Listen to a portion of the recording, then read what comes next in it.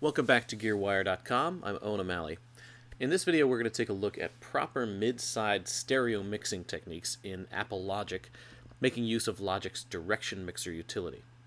Mid-side is one of the more advanced stereo recording and mixing techniques, as it requires a bit more planning and thoughtful execution, but it can achieve some of the most natural-sounding stereo imaging, and it also allows for more flexibility in mixing, as it allows for adjustments to the width of the stereo image post-tracking.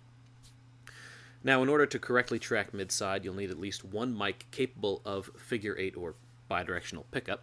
That's your side mic. The second mic could be cardioid, omni, or figure 8. For this example, we're using an Audio-Technica AT4080 ribbon mic as the side mic, and a fixed cardioid Audix CX112 condenser, and that's our mid mic. The CX112 is pointed directly at the source, in this case me singing and playing guitar, and the AT4080 is at a 90-degree angle to that axis. Typically you want to use mics of as close a frequency response as possible for mid-side so as to avoid phasing issues, but these mismatched mics will work for the purposes of this demonstration.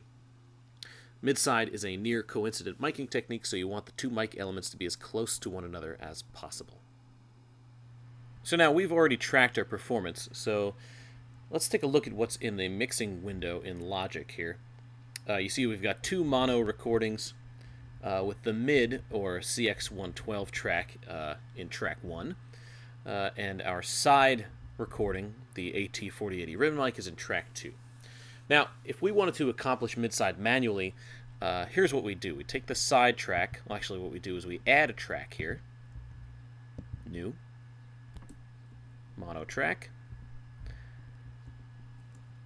Then we take our track 1 recording and we copy it over here. Sorry, we take our track 2 recording and copy it over to track 3. Then we go into the inserts for track 3, utility, gain, and we phase invert that duplicate track. Now we go back and hard pan left and right our two side tracks.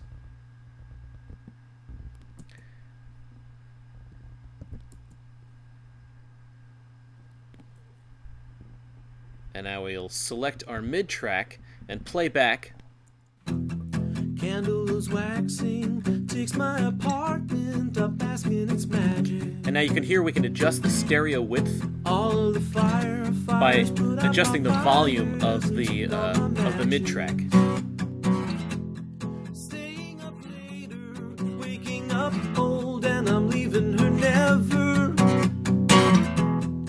Ordering in all friends and lovers, and we're making our weather with a lone light bulb. Okay, which is that's sort of fine if we're not going to do any overdubs in this session, but if we do have some more recording to add here, you can see how this can be a little bit cluttered. There's definitely a cleaner way of accomplishing mid-side in Logic that'll make more complex mixing sessions a little easier to accomplish.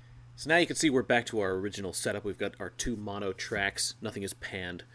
Now we're going to use Logic's built-in direction mixer utility. One of the ways the direction mixer utility can function is as a mid-side decoder, and here's how you correctly implement that. First we go to our mid track, change the output to bus 1.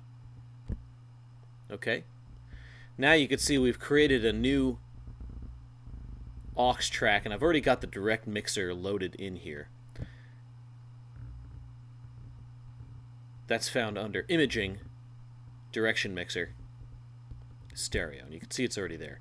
So let's just click there and bring up the Direction Mixer interface. This is what it looks like.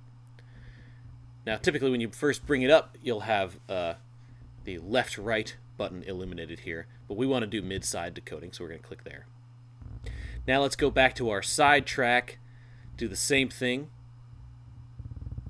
Switch the output to bus 1, which is now also aux 1. That's in our direction mixer. Now we want to take our mid track, which is track 1, and hard pan it left, and then track 2, hard pan right.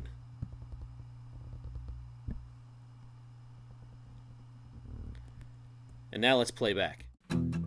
Candle is waxing, takes my apartment up, asking its magic.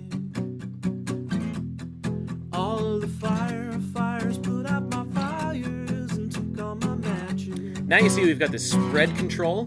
Staying up late, This is now the way that we adjust our stereo image. and I'm leaving her never. Ordering in all friends and lovers, and we're making our weather with a lone light bulb.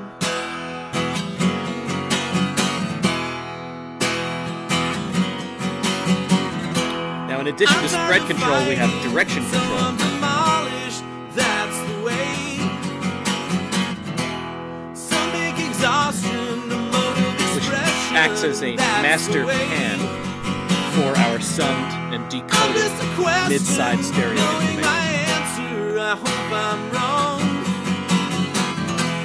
I know the answer's 4 in the morning. I'm right again in Chinatown. Let's take a look at our mix window, and you can see how much cleaner this is. Now instead of having 3 tracks, which we would have to sort of adjust individually in the context of a larger mix, we merely have aux 1, and that's our summed mid-side stereo track. Makes things a lot cleaner, a lot easier to sort of play with in the context of a larger mix. So that's how you use Logic's built-in direction mixer utility as a mid-side encoder to make working with mid-side stereo information a lot easier in the context of a larger track. You've been watching GearWire.com, and I'm Owen O'Malley. Thanks for checking us out.